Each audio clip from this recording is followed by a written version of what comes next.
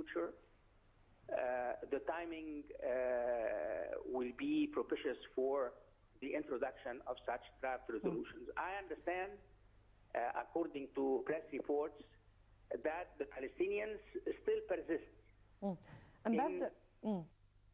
in going to the Security Council for the second time to discuss a similar draft resolution. Yes, Ambassador Hariri, say if the Arab, along with the Palestinians, amend the resolution submitted to the United Nations Security Council once again, and the timing was coherent proposal for a resolution. But anyway, the resolution itself, does it have an enforcement mechanism? I mean, here it was not submitted under Chapter 6 or 7 of the United Nations Charter, and hence it did not really have any kind of mechanism. And if Israel did not even respond to a possible UN Security Council resolution, then there will be no kind of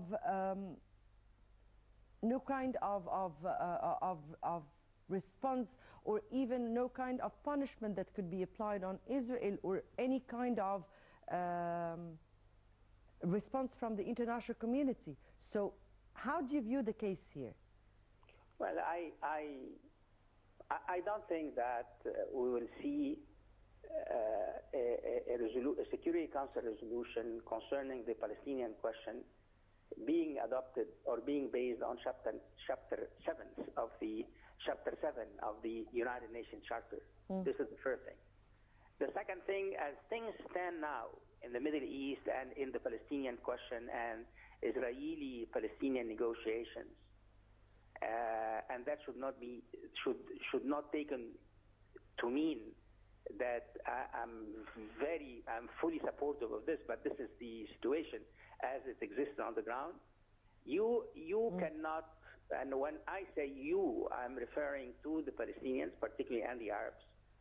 You cannot possibly imagine that you are going to adopt any resolution concerning the Palestinian question without first of all coordinating with the American administration, whether the present one or any other administration in the future.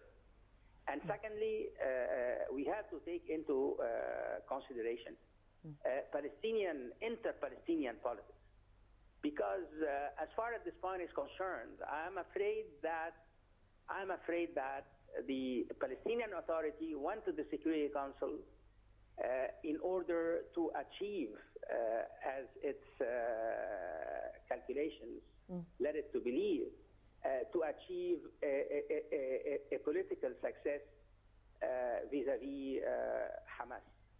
Right. But it backfired on the Palestinian Authority, because I guess the two winners in what we are discussing today, the non-adoption of this draft resolution, is first of all Hamas, and the second thing is the Hamas as a representative of the extremism on the Palestinian side. And on the other, the second winner is the right-wing government of Netanyahu.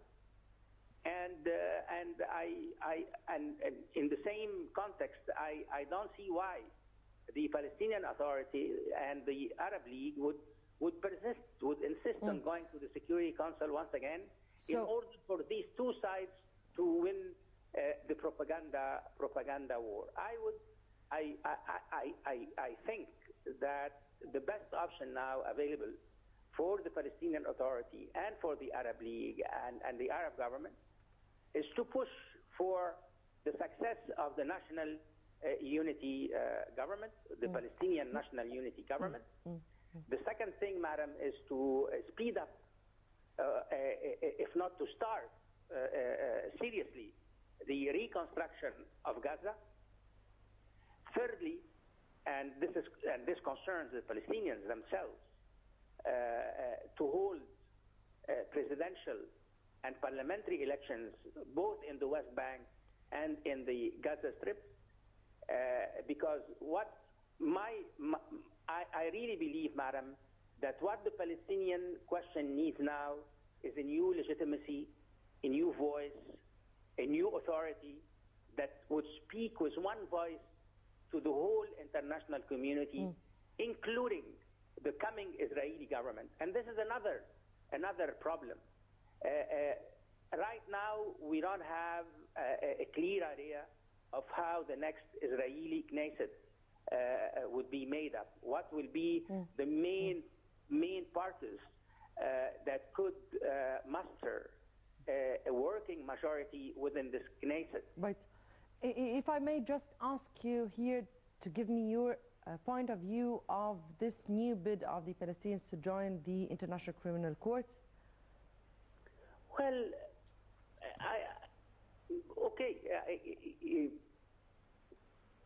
my question is the following, madam. Will that help the Palestinians in the future Israeli-Palestinian negotiations or not? Will that help the international community, the Arab government, the Arab League, the Arab people, to see a resumption of peace negotiations between the Israelis and the Palestinians post Israeli elections?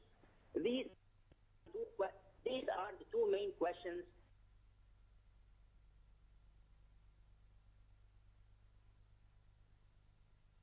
We congratulate Palestine of being admitted as member in the International Criminal Court. But the question remains how that will help in the resumption of the peace negotiations, and how will that help the Palestinian cause on the international scene? Yes. I guess all these questions are to be raised in few minutes with Ambassador Abu Shanab, Hazem Abu Shanab, who is a high-ranking official at the Fatah movement. Let me here thank you, Ambassador Hussein Haridi, former Assistant Foreign Minister and expert in the Middle East.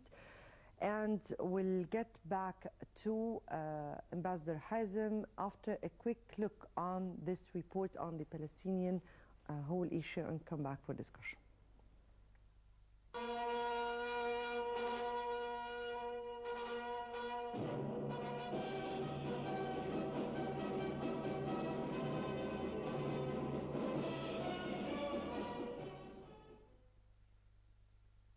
United Nations Secretary General Ban Ki-moon has confirmed that Palestinians will formally become a member of the International Criminal Court, the ICC, on April the 1st, and the court registrar said that jurisdiction would date back to June 13th, 2014. This means the court's prosecutor could investigate the 50-day war between Israel and Hamas in the Gaza Strip in July and August 2014, during which more than 2,100 Palestinians and 67 Israeli soldiers and 6 civilians in Israel were killed. The Hague-based court handles war crimes, crimes against humanity, and genocide. It could exercise over such crimes committed by anyone on Palestinian territory. Israel, like the United States, is not an ICC member, but its citizens could be tried on accusations of crimes on Palestinian land.